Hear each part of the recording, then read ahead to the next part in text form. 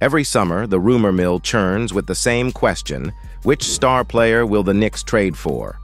Yet this offseason carries a different tune. Following a remarkable 50-win season achieved despite a roster plagued by injuries, the Knicks find themselves at a crossroads. The question isn't merely who they could acquire, but whether they need to acquire anyone at all. With a young, talented core that defied expectations, the Knicks might possess the internal firepower to contend for a championship. This newfound potential challenges the team's traditional off-season approach, forcing them to weigh the risks and rewards of disrupting a cohesive unit against the allure of a blockbuster trade. The Knicks have undergone a remarkable transformation, evolving from a franchise struggling to secure a meeting with Fred VanVleet to a legitimate contender capable of vying for the championship without making any roster changes.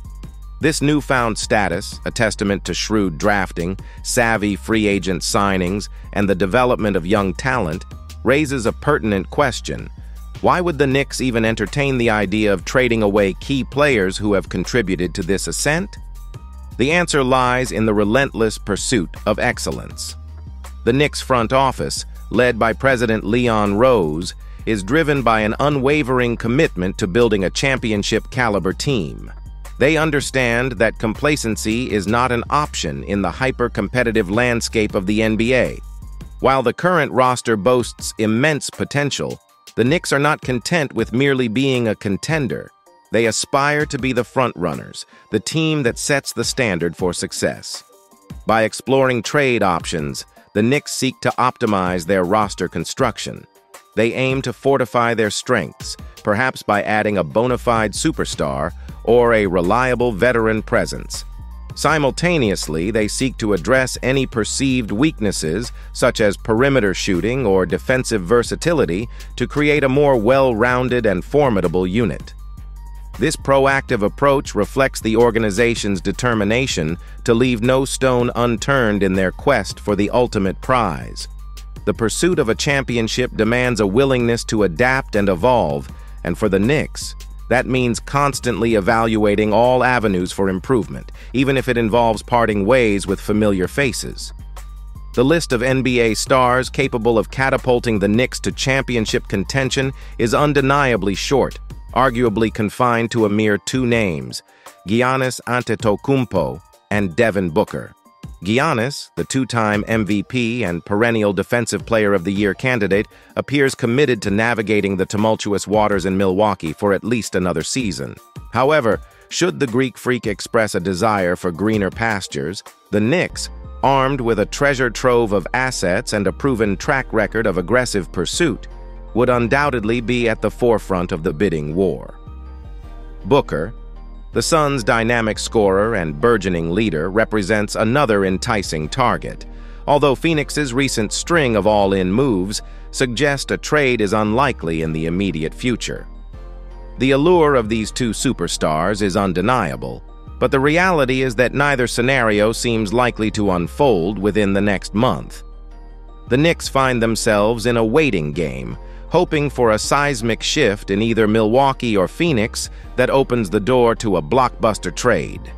Given the current landscape, the most prudent course of action for the Knicks may be to exercise patience, bypass any less impactful trade options, and reassess their pursuit of a star player next summer when the situation could be more favorable. However, the Knicks' path forward is riddled with financial complexities.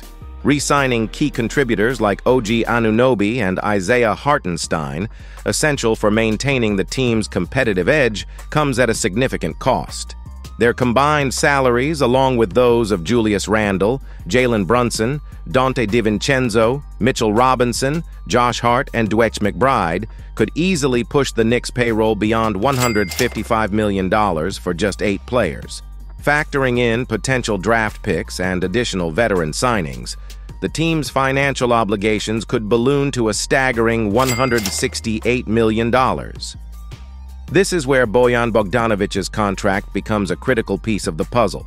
With a $19 million team option for the upcoming season, Bogdanovic's salary represents a significant chunk of the Knicks' financial flexibility. The decision to guarantee his contract before the June 28th deadline has far-reaching implications, as it could push the team over the dreaded first salary cap apron. This would trigger financial restrictions, limiting the Knicks' ability to match salaries in potential trades and hindering their pursuit of another star player. The Knicks face a delicate balancing act, weighing the value of Bogdanovic's contributions against the financial limitations his contract imposes on their future roster construction. The recently implemented Collective Bargaining Agreement, CBA, has ushered in a new era of financial restraint for NBA teams, particularly those with aspirations of assembling star-studded rosters. For the Knicks, the consequences of exceeding the salary thresholds are significant. Should they surpass the first apron, their ability to match salaries in trades becomes severely restricted, limiting their options for acquiring top talent. Moreover, if they breach the second apron, their ability to structure complex deals involving multiple players will be completely eliminated, further complicating their pursuit of a championship-caliber roster. This new financial landscape has created a sense of urgency within the Knicks organization. The window of opportunity to make significant moves without incurring the hefty penalties imposed by the CBA is rapidly closing. The few weeks following the draft and the onset of free agency represent a critical juncture for the Knicks. They must carefully weigh their options, knowing that any decisions made during this period could have long-lasting ramifications. The luxury of unencumbered financial maneuverability is fleeting, and the Knicks must capitalize on this moment before the shackles of the new CBA tighten their grip on their roster-building capabilities. Julius Randle, the Knicks' multi-time All-Star forward, presents a pivotal decision point for the team's off-season strategy. Eligible for a contract extension this summer, Randle could command a lucrative 4-year, $181.5 million deal, securing his place in New York for the foreseeable future. However, committing such a substantial amount to a single player could hinder the Knicks' flexibility, particularly if they harbor ambitions of acquiring another star through a trade. The financial implications of extending Randle's contract are not the sole concern. His playing style and fit alongside other key players on the roster, notably Jalen Brunson, raise questions about the team's long-term ceiling. While Randle's scoring mastery and rebounding ability are undeniable assets, his ball-dominant tendencies and occasional defensive lapses have drawn scrutiny. If the Knicks envision a future centered around Brunson's playmaking and a more balanced offensive attack, Randle's role and contract demands could become a point of contention. Should negotiations falter and Randle remain steadfast in his desire for a max contract, the Knicks may be compelled to explore trade options.